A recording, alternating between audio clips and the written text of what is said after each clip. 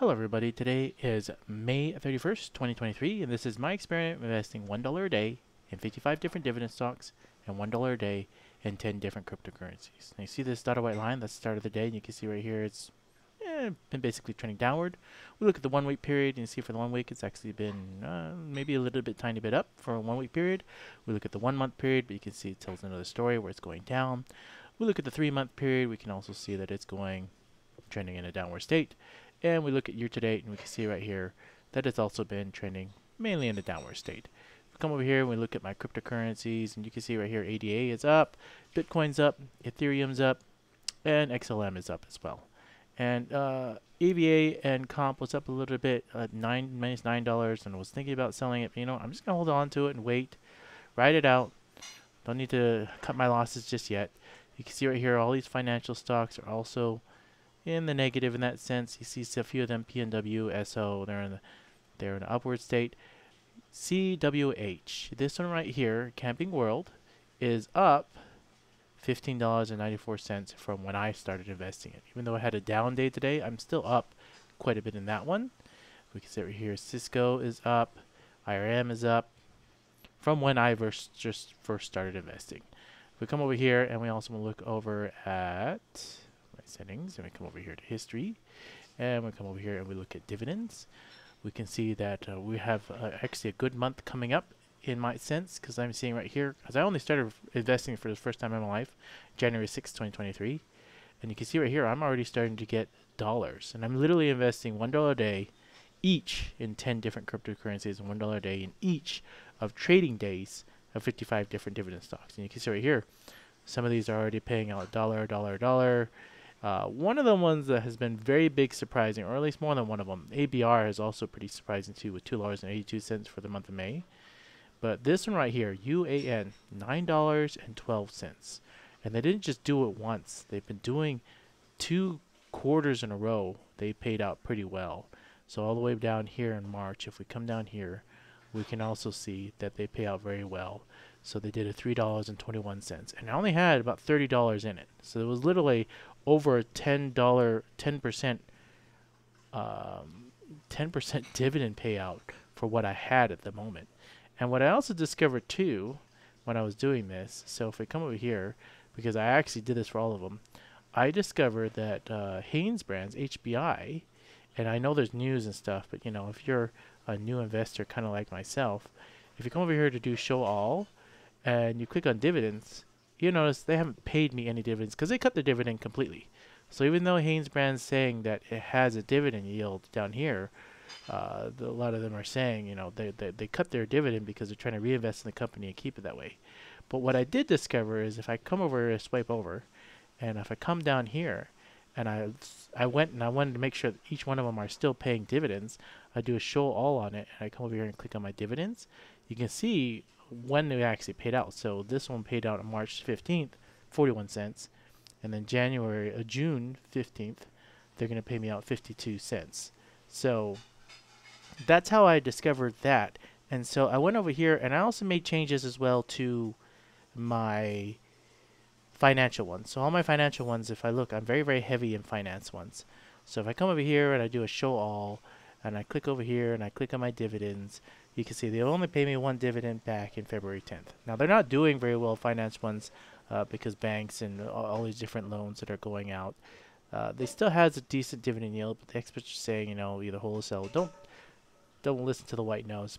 Pick stocks that you think are going to do well and go with them. Now, for me, what I was doing was I was rebalancing out.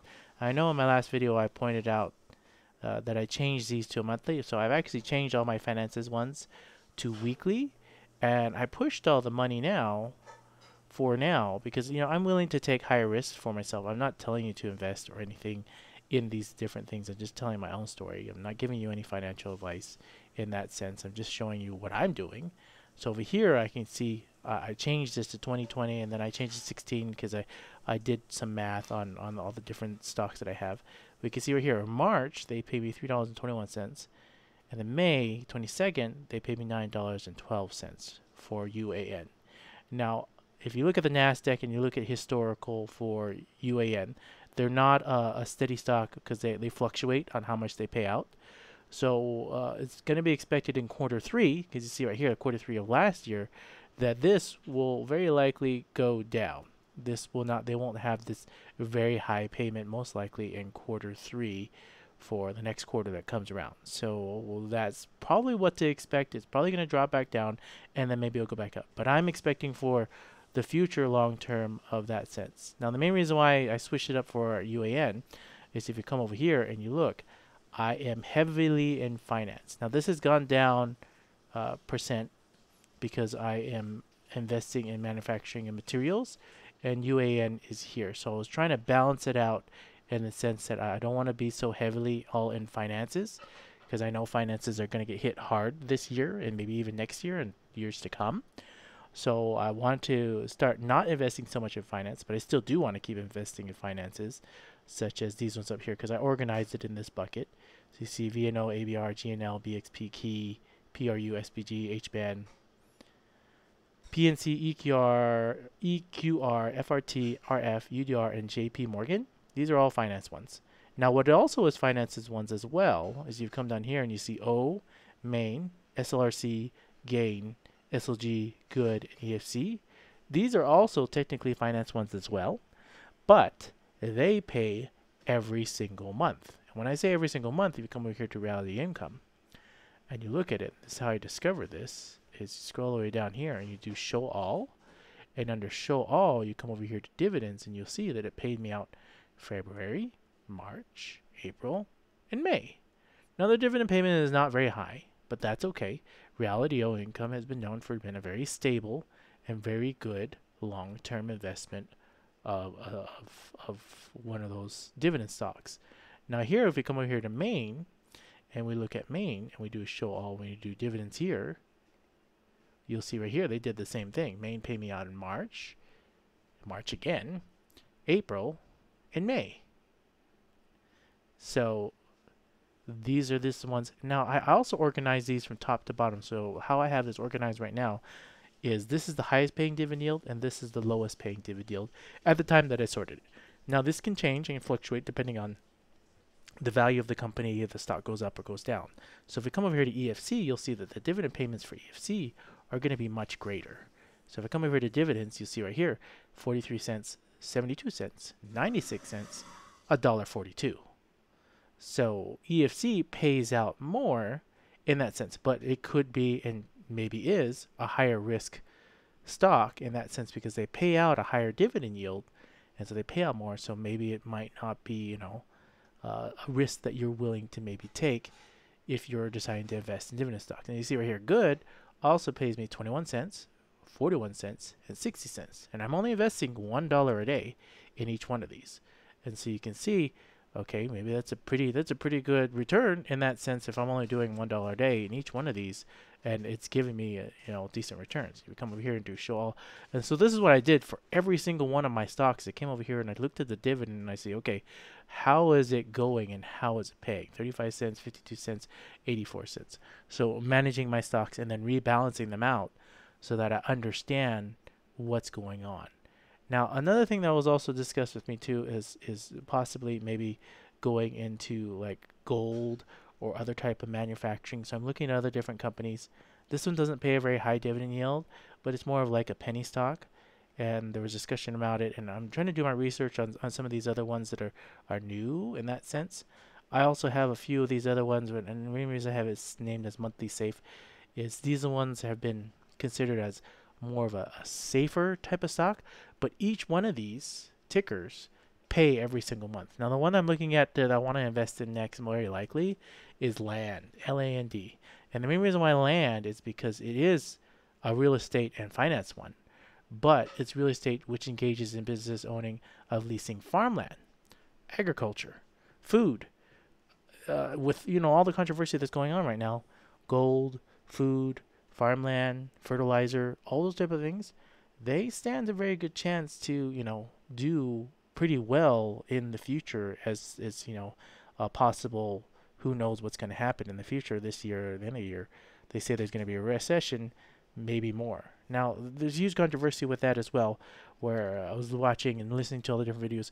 One of the most important things, one of the biggest advice that was given when I was doing my own research and doing my own education, is listen to all the stories. Listen to the good, listen to the bad, and do what's best for you and your situation. For me, I'm trying to find a way to get ahead and look at for what's going on. And so I think one of the best, most recent videos, if you follow, or if you're into finance and you follow or watch Rich Dad Poor Dad and his YouTube channel, one of his latest videos was actually done very well recently. The one that was just released, the most recent one, and he was literally talking about, and he explained it very well. I liked how he explained it. Think of how the banks are going right now, and think about just literally buying a loaf of bread. If you buy a loaf of bread, what does it take to make it? Obviously, the farmers have to, farm the grain to make the grain. They have loans. They have all their money in the banks, and they don't have their bank. Maybe not every single buddy has their money in those big banks, where they're saying to push all their money in the big banks. So if one of those banks fail, they're in trouble. But then you take that grain and they have to ship it. The people that are shipping it in those big trucks, they also have loans. They also have their money in the bank. And then you deliver it to the baker. The baker has loans. The baker has banks. It's a small business. And then they have to make it. And then they have to sell it or ship it out on another trucking company. And that company also has its own loans and leases and banks. If their bank fails and they don't have enough money to pay their employees, and they're even stopped for 1 week, the system comes crashing down on itself. And if you look at how the world's going, and I'm not trying to, be like all down or anything, but you just put it into perspective. If people don't know what's going on, if the banks fail, if your local bank or whatever money you have in your bank fails, and you're delayed to pay your employees or even to get a payment, can you survive 1 week without any pay, or to pay your employees? Can you survive without paying any your bills for at least 1 week? Maybe it's even longer. What if you're delayed a month? What if you're delayed 2 months? Will your business survive? And that's what's going on right now. And then how he explained it is, that's not a recession. At that point, when something like that happens, that's what we call as a depression, because all of a sudden everything halts and you can't do anything, and then businesses start dominoing each other. Because if you think of a loaf of bread, the farmer, the truckers, the baker, and then the farmers, and then the consumer can't buy the bread. There's no food. What do? And it's like, people are all thinking, that's never going to happen in America. America's going to be completely fine. History tends to repeat itself again and again and again. If you look at history, okay, and you take Germany right after the war, and you have the hyperinflation, to buy a loaf of bread, okay, a person had to come and stand in line, because they got paid daily. Okay, it wasn't not how it is today. You get paid every 2 weeks or whatever it is, whatever company you're working in. Maybe you're working a labor job and you get paid weekly. They got paid daily, and they got paid daily so much cash, and in order to even buy bread, he had to go and he camped out. He would get a wheelbarrow, fill his wheelbarrow full of his money. He'd go and camp out in front of an actual baker or to get his food so he can buy his food. And he fell asleep, and when he woke up, all the cash was on the ground, and they stole his wheelbarrow because his wheelbarrow was worth more. Now, this story is a true story, and that's just one of many things that could and is possible to happen. Now, starvation is also a thing that's, if food stops, what's going to happen? And that's why I say banking on all these other different type of, whether you're doing fertilizer, farmland, gold, silver, heavy materials, things that require to actually go around. You're like, gold, I don't want gold. Gold is in your cell phone. Gold is in high electronics or things that run your computer. Not just gold, silver as well. Silver is a high conductor and is used in many different materials for building high-tech electronics or other type of devices. Gold and silver has more uses than just shiny and pretty. It has its uses. Then you also can think of other type of materials like diamonds, platinum, copper. Copper is used in all of the different electrical that's in your house. Copper is everywhere. You can think of diamonds. Diamonds, what are diamonds? Shiny things on your rings. No, diamonds are a hard material that they use for drilling and digging down in the dirt. They have these drills where they have diamond bits that literally dig down and drill down for oil or other type of things. Think outside the box of what all these different materials are used for, and then think of, okay, what's going to happen in the future and how it's going to expand. So there's just so many things going on in the world, and all that really matters, because all those people are trying to say is think for yourself, think for your situation, gain some educational knowledge on what's going on, and figure out what you want to do. For me, I'm trying to do long-term investment in dividends and find a dividend that can find dividends, multiple different dividends, that will pay me out or pay me enough that I need.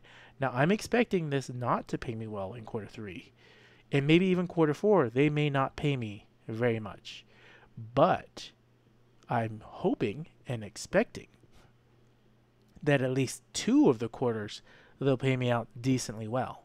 And what I'm thinking here, because I was trying to do my math, so if they pay a 30% dividend yield, and on average so far it's been 10% 2 times in a row, if I have $1,000 in there, that's $100 in 1 quarter. Oh, that's not bad. So I'm thinking, okay. So then I started doing more math, and I was like, okay, so if I do $20 a day in each trading day, or if I do $16 a day in every single trading day. Now, because I had to reduce this to 16 because I had to count. I went over here because I only want to invest how much I'm investing, because I was given a budget in this sense. So I counted 1, 2, 3, 4, 5, 6, 7, 8, 9, 10, 11, 12, 13, 14, and there's 14 right there. And then also HBI, so Haynes brand, so that's 15, plus the stock itself. That's where I got the 16. So I was like, okay, so I can move $16 a day to UAN and start reducing this one right here.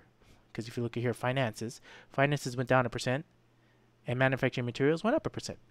And I want this to be around the 20% range. So when this gets down to 20%, I'll probably switch it back and do $1 a day in the financial stocks, ones that I still believe are going to do well. Right now, I think they're all going to do, well, not all of them. Some of them I think are not going to maybe do as good as I want.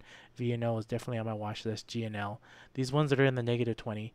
But Key Bank did just declare one of his dividends. So if I come over here, and also the experts do say, it's still not bad, or at least the analysts. Don't always listen to those, but use it as your own education in a sense. I do show all. I come over here and I look at the dividend, how much dividends pay me. They pay me 29 cents in March 15th. And on June 15th, they're going to pay me $1.36. That's not bad for $1 a day if I'm doing it. And how much do I have in Key Bank right now? I only have $63.56. That's not bad if it keeps going. So KeyBank is definitely one, and an 8% dividend yield. I think I'm going to keep doing it with KeyBank and see how it goes. But right now, I'm only doing, if you look at it, KeyBank, I'm only doing weekly. I changed this. I changed my, well, maybe I changed it to monthly. Why didn't you fix that one? Let me fix this one right now. Edit this investment. Every month. This was supposed to be every week. I was supposed to have changed these all to every week, because in my last video I changed them all to monthly. So I'm just going to double check these real quick. So VNO, I know VNO, I definitely changed it to weekly. So what I'm going to do is I will go through each one of them, and I'll make sure that they're all just in a weekly stance. So this one right here is also weekly, and I'll make sure that that's how that is. If you enjoyed this content and you stayed here this long, thank you so much. Please feel free to smash the like button if you enjoy this content. Leave me a comment. Tell me what you like. Tell me what you don't like. Tell me what you want to see next, or what you would like me to discuss, or anything of the above. I'm doing this for everybody else. I'm not really doing it for myself. I'm doing it for everybody to see, a beginner investor doing this for the first time, how this happens, my experiment's going. If you want to be notified, feel free to subscribe. If you don't want to be notified, but you're just interested in this content, come back once a week, come back once a month, check out my videos, see how they're doing. Thank you so much for being here. You all have a wonderful rest of your day.